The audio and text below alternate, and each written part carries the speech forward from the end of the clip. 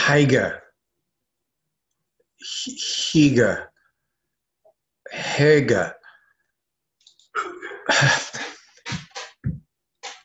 Hey Greysteel Nation, Sully here with the Barbell Prescription, keeping you strong and healthy in the second half of life. And comfy too. Okay, so what do I mean by that?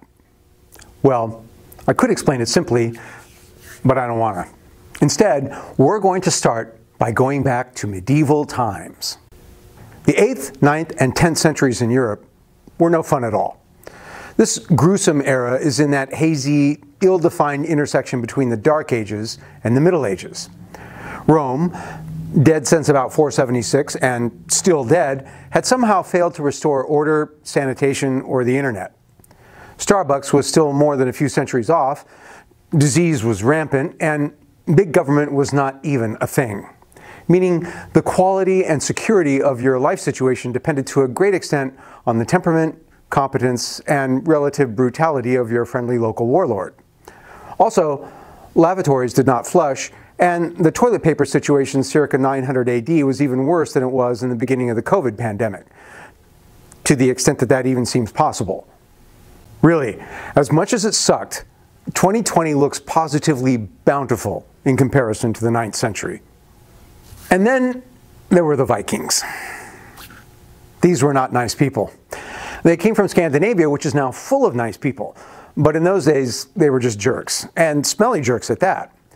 Their long, shallow draft boats and their heavy swords ravaged Europe for centuries. Vikings pirated and robbed and looted for plunder and trade, sure, but no big deal. That's just the wholesome, unregulated market. Good old capitalism. Because freedom. But the Vikings did not satisfy themselves with respectable predatory economic activity. They also burned, raped, defiled, and murdered because they liked it. The Danes and their Norwegian and Swedish buddies made the early Middle Ages a serious bummer. Then, all of a sudden, they stopped. Why? Hygge. Hygge, for those of you who've been living under a rock or actually practicing an extreme form of Hygge, is a Danish word of uncertain etymology that means more or less cozy and warm and not at all Viking-like in disposition. It's what Norse Vikings called koshelig and Swedish Vikings called mishtig, and samurai, Japanese Vikings, might call matari. It's an approach to making life more comfy and agreeable, particularly life in the winter, which in Scandinavia lasts for about 17 or 18 months every year. In short, the Viking Age came to a close not because of the superior military might of the Franks or the consolidation of power of the crown in the nascent nation-states or the civilizing impulse of Christianity, but because of snuggly pillows, nice scarves, and hot cocoa. The Vikings got cozy, so their mood improved, and poof, the Dark Ages were over. That is an actual historical fact. Now, everybody knows that modern Denmark is an oppressive, failed dystopian socialist nightmare state. But the Danes themselves don't seem to notice because of Hygge, or Hygge, or however you pronounce it. Hygge. Hygge. Hygge. God. So, while they clearly have nothing much to teach us about healthcare, civil rights, education, labor, or economic policy, they have learned how to deal with the second most horrible winters on the planet. Michigan, baby, we're still #1.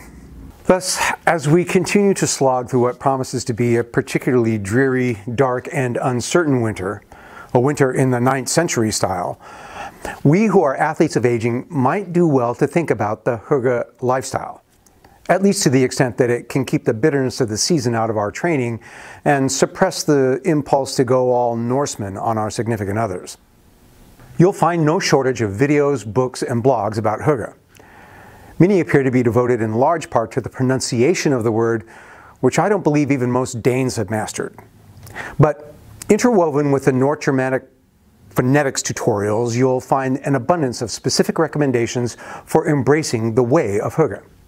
And what you'll find after digesting a bunch of this stuff is that there is no such thing as the way of Hygge.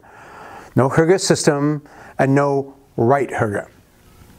Hygge is about you being warm and cozy and content with your mind and body in a state of healthy and restful poise.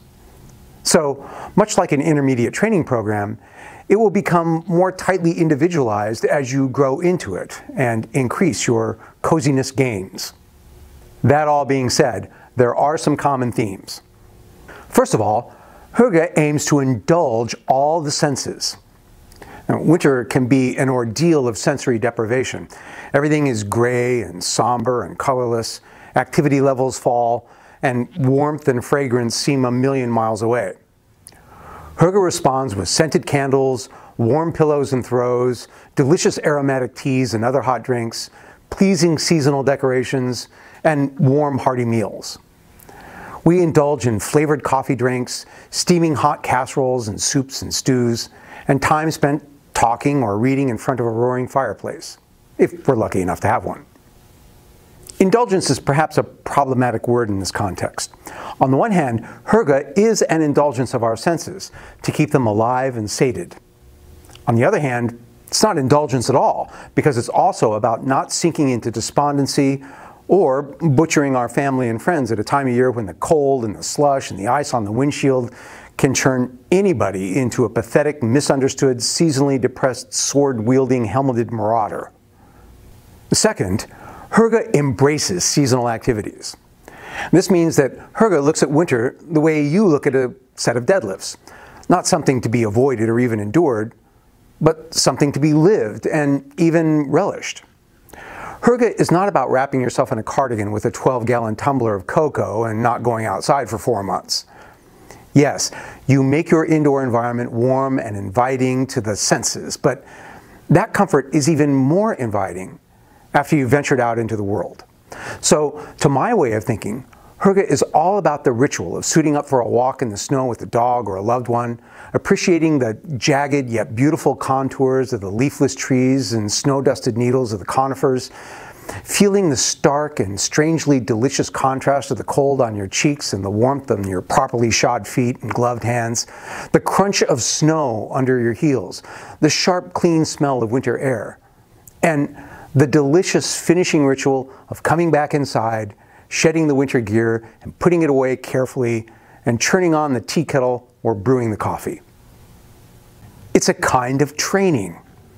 If you make it a habit to go outside in winter on all but the bitterest days, with an attendant going out and coming in ritual, all part of a recreation or active rest, you start to break down the idea that going out in the winter is a noxious chore.